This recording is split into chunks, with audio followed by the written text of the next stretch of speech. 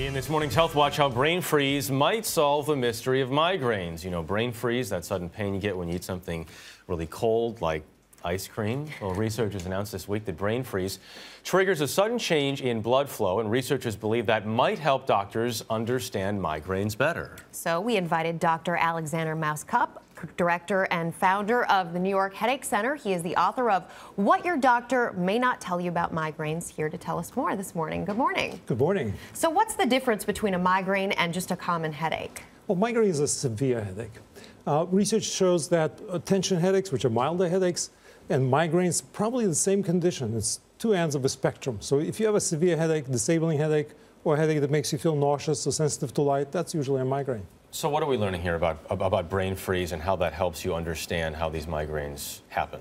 Well, this was a very interesting research study giving people to drink a very cold drink, and many of them developed the brain freeze, severe pain in the brain.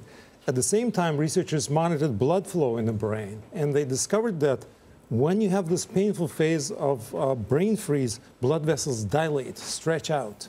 And as soon as the pain goes away, blood vessels go back to normal size. So a similar thing happens in migraines. You have stretching of the blood vessels and then constriction of the blood vessels. So that gives us some clues as to what's going on in the brain. We always knew that migraines are so-called vascular headaches because when you have a migraine, you have throbbing sensation. Yes. But then we discovered that brain is where the problem starts. But how does that help you treat it then? Well, there is a lot of research going on now addressing those issues of changes in the brain and changes in the blood vessels. So we have drugs that actually constrict blood vessels and stop the pain. Does it matter where the pain exists? For example, I had a migraine yesterday and it was through here, like the frontal portion of my face. Sometimes it's the sides, sometimes it's the top. Does that make a difference in the severity and also how you go about treating it? Unfortunately, it does not. So it doesn't matter whether it's in the front of the eye. And many people think they have sinus headaches just because the pain is in the front, but it can be anywhere. Migraine can be in the front, in the back, all over the head.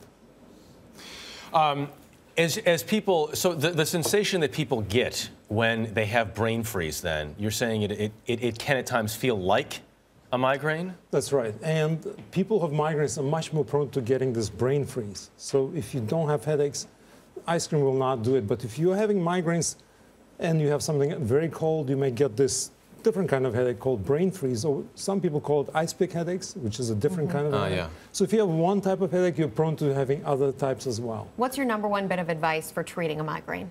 Well, there's not one, but a whole program. The good news for your listeners and viewers is that we can really cure most people's headaches, not cure, but control headaches in over 90% of people. And we start without drugs. Drugs usually cause side effects. People are afraid of drugs.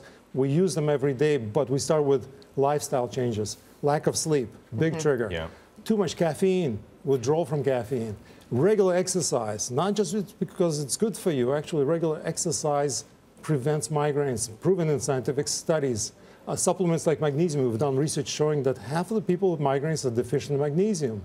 And I developed Migralex. Migralex is a product that has magnesium and aspirin. And there are many, many other treatments. The latest one, Botox injections. Oh my goodness. Doctor, thank you very much.